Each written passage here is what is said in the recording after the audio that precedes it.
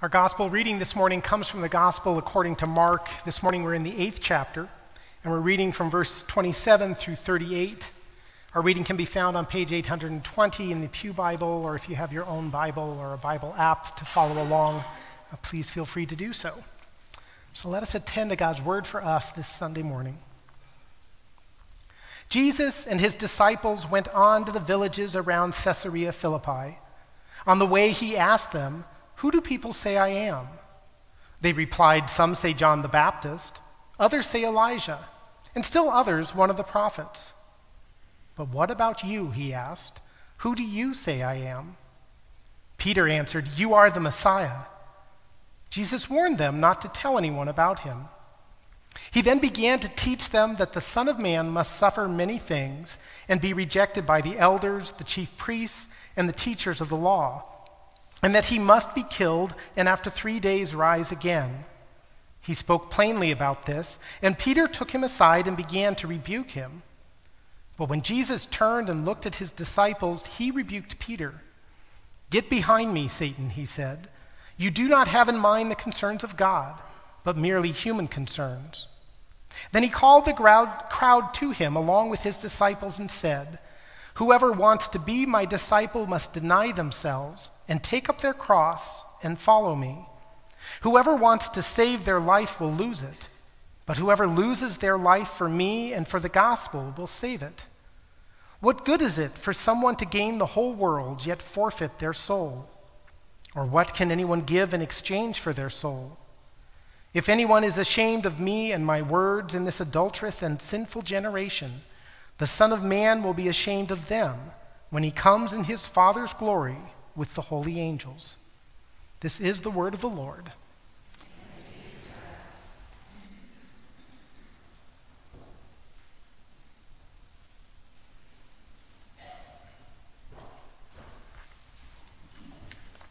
Would you please join me in prayer? Holy Spirit, blow through this place. Be the Spirit that breathes out the words I speak, and be the Spirit interceding between what is spoken and what is heard, that only what is from you might take root, that you would be glorified. Through Christ our Lord. Amen. So this morning we are in the 8th chapter of Mark's gospel. We are, in fact, right in the middle of the Gospel of Mark. Okay? This is the heart of what Mark has written. Okay? Here in the middle of the Gospel, Mark is trying to highlight what is central, what is important. Okay? And here in the 8th chapter, we are walking along with Jesus and his disciples as they are heading to the area of Caesarea Philippi. And they're walking along the road, and Jesus asks a simple question. What are people saying about me? Who do they think that I am? Yeah. He's doing a poll, an opinion poll, right? He asks them, what are people saying? And they say, well, some say John the Baptist. Not that he was John the Baptist literally, but that he was taking on what John the Baptist had been doing. He's like the new John, fulfilling what John had been starting. Others said, well, you're Elijah. Elijah, that great prophet of the Old Testament, who confronted the king and queen Ahab and Jezebel, who confronted the priests of Baal, the chief idol of that time. Elijah, who listened to God speak in that still, small voice. And Elijah, the one that the prophets say would come before the beginning of the end. In the very last verses of the Bible, of the Old Testament, we're told that Elijah will come before that great and terrible day of the Lord. And people say, maybe that's who Jesus is. Maybe he's Elijah, come to initiate the beginning of the end here. And others said, well, we don't know. I mean, he does great things. He heals, he teaches. He must be a prophet. He's one of the prophets, but we don't really know. At the end of the opinion poll, Jesus turns to his disciples and says, "But what about you? Who do you say that I am?" That is the central question of the gospel. Right? Who do you say that Jesus is? That is the key question we need to ask ourselves as we think about what it means to live this life and live out the faith. Who do you say that I am? Jesus says to the disciples. And Peter raises his hand and says, oh, I know. Right? It's like, that children's sermon, we all know what the right answer is at a children's sermon, right? I remember hearing about a pastor sitting down with the kids, telling them a story and saying, that little creature, that furry creature that lives in the trees with a bushy tail and eats nuts. And he says, you know what that is, right? And the kid thinks to himself, well, it sounds like a squirrel, but it's got to be Jesus, right? Yeah.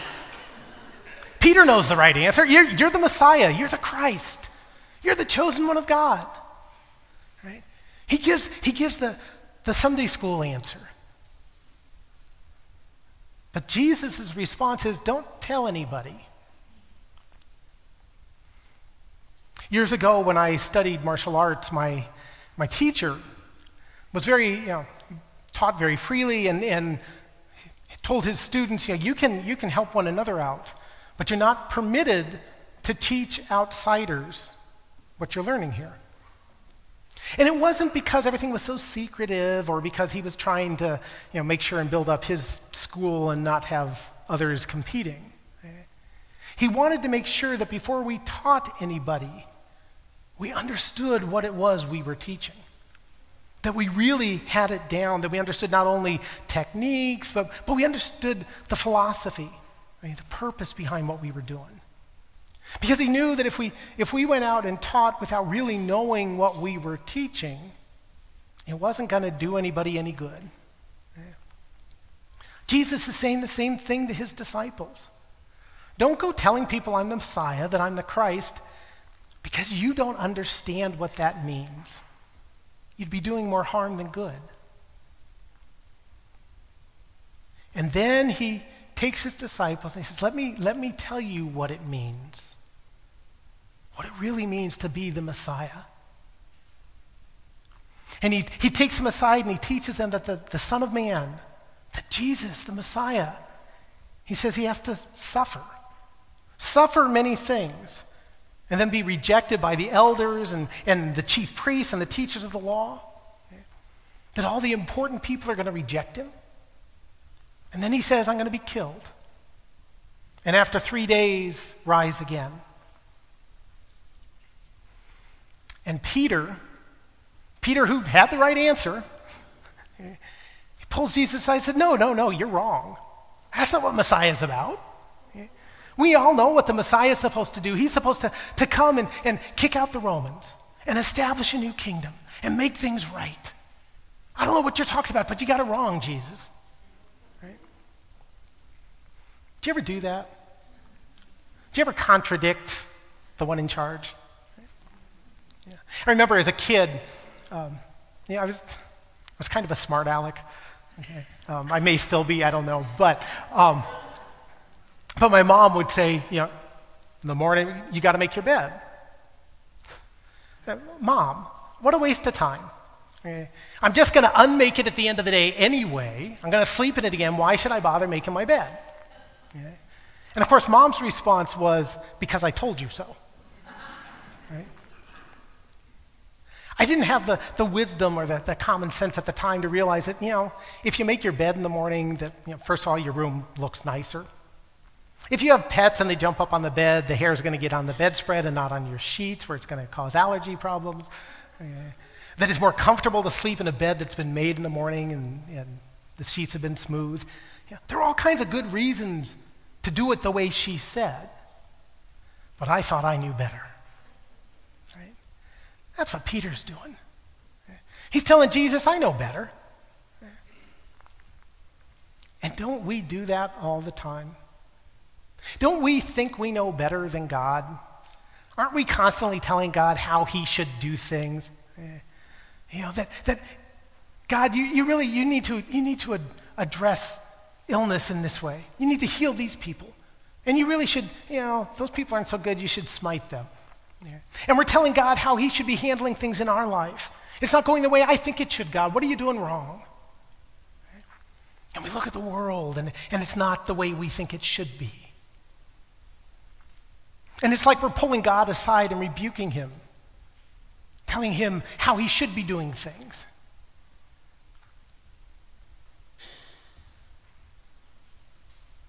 And Jesus takes Peter aside. He looks back at his disciples and he says, this kind of behavior, this is the bad apple that ruins the whole barrel. This kind of thing catches on. And so he rebukes Peter harshly. He says, "Get behind me, Satan, because you don't have in mind godly things, but human things." He says, "You do not have in mind the concerns of God, but merely human concerns." Peter was concerned about the nation of Israel. He was concerned about the Romans who were taking over his nation. He was concerned about Jesus' reputation and what was going to happen to Jesus. And these are all valid concerns. Jesus doesn't say that they're not. He says they're merely human concerns. They're concerns, they're valid, but they're lesser. And he should be concerned about the things of God. And then he wants to make it clear what this really means to be the Messiah, what it really means and why Peter is mistaken. And so he takes not only his disciples, but the whole crowd, calls them in and says, let me tell you what this all means. If you want to understand who I really am, if you want to follow me, if you want to be taught by me, well, here's what it looks like. If you want to be my disciple, that is my student, you must deny yourself, take up your cross, and follow me. Okay. Deny yourself, take up your cross, and follow me. That doesn't fit with merely human concerns. Okay. Why would we want to follow someone who's going to make us deny ourselves? I mean, don't we want the best life we can have? Don't we want health and wealth and wisdom? Don't we want to be successful in everything we do? We look for teachers, for gurus, for self-help books, for life coaches, who are going to help us not deny ourselves, but fulfill those things we want. But Jesus says, no, deny yourselves. When you're tempted to say that thing in response to some kid at recess who said something smart alecky, or worse, has said something bad about somebody who's a friend, and you want to come back with that quick response, and you deny yourself. You control your tongue. Jesus says that's what it means to be my disciple. If we want to follow Jesus, it's a life of denial. And sometimes, usually it's not big things. It isn't, taking a holy orders and entering some monastery and taking a vow of poverty and of chastity and of stability, where you're saying, I'm never going to go anywhere else. That is a form of denying yourself. But so is what you're doing this morning. You've gotten up and come to church instead of watching the golf game or being out enjoying this beautiful day. Instead of getting a little extra sleep, you've denied yourselves to be here with these people praising and worshiping our God? What if you did that every day? What if you denied yourself 15 minutes of sleep so that you got up early and read your Bible and spent some time in prayer? Yeah. Denying ourselves can be those little things. Right? Those not taking shortcuts, not taking that exam and saying, well, I can get a better grade if I just look at my neighbor's paper. Right? And saying, no, I'm going to do things the right way. Right? Denying ourselves means not taking shortcuts in our work, right? Not taking shortcuts in our relationships. Denying ourselves means giving up the right to be right.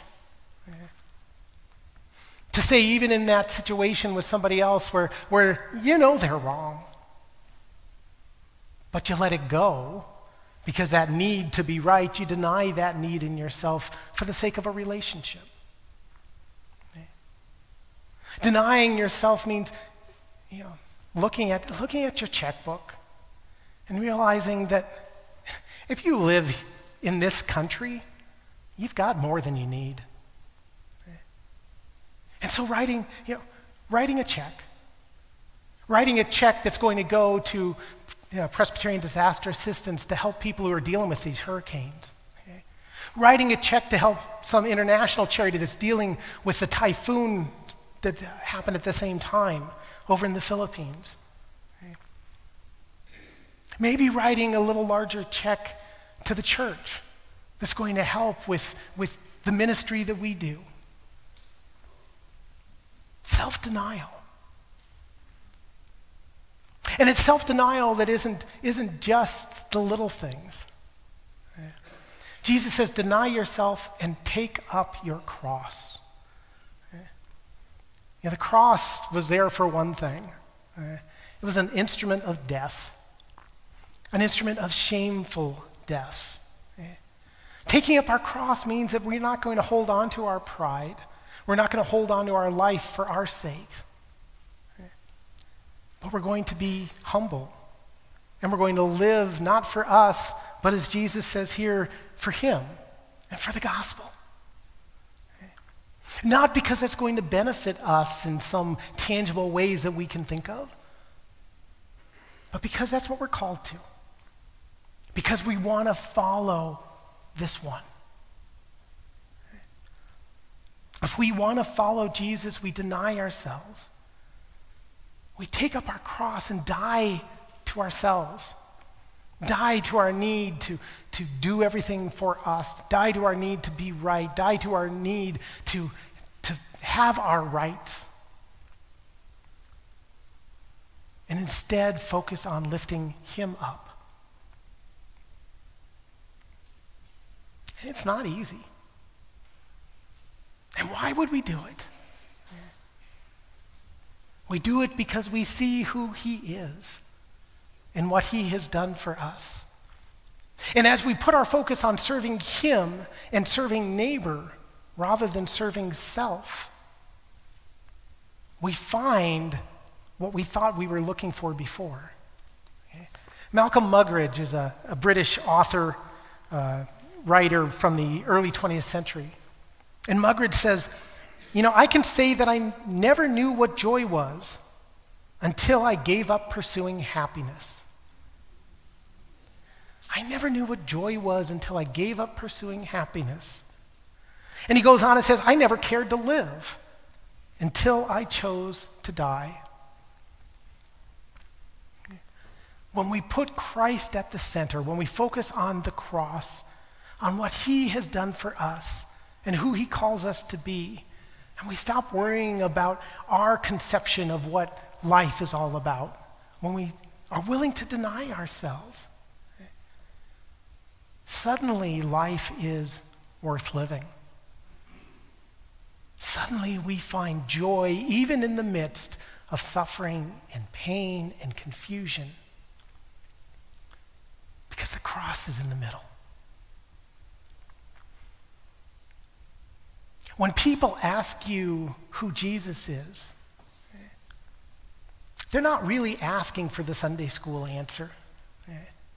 You can tell them he's the Christ, he's the Son of God, he's the second person of the Trinity. Let me tell you how all that fits together.